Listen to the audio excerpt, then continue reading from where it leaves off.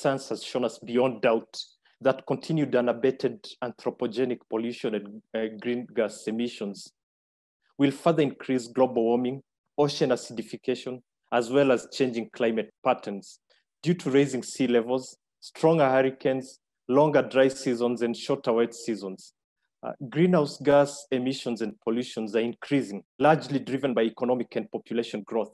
COVID-19, which is one of the worst crises in our lifetime, has certainly presented humanity an opportunity for reflection. COVID-19 may be equated to a mild heart attack, which is a sign that one should change their lifestyle to a healthier one. Despite the fact that greenhouse gas emissions in Africa are low compared to the rest of the world, the consequences are felt by the most vulnerable groups in Africa.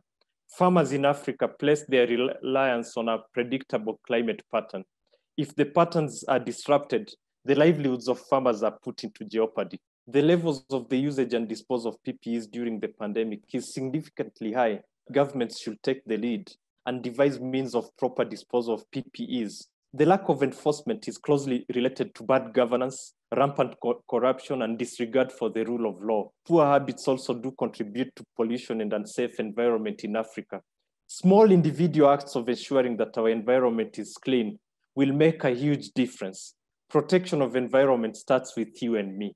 There has certainly been a massive decrease in transnational crimes. Unfortunately, this decrease is not guaranteed beyond COVID-19. It was an unintended consequence of shutting down borders and airspaces. My only hope is that the level at which states have put measures to protect themselves from COVID, from terrorist-related acts, should be emulated in curbing transnational crimes of illegal trade of wildlife.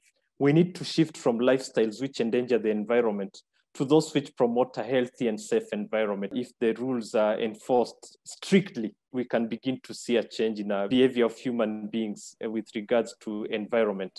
My hope is that everyone in their own capacity and collectively should jealously safeguard the rule of law.